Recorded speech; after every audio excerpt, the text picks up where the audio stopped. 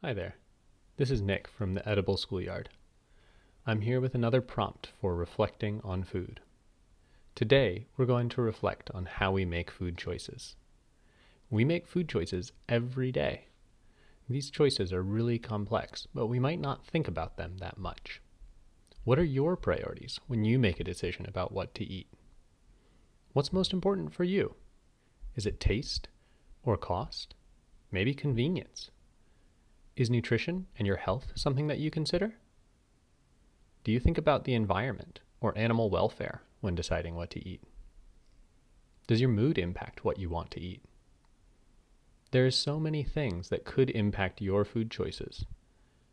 Sometimes there are choices that have already been made for you. Do you have any constraints on your food choices?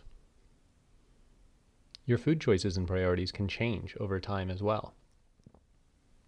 Have your food choices or priorities changed recently? Take some time to pause and consider these questions. Thanks for listening to Reflecting on Food.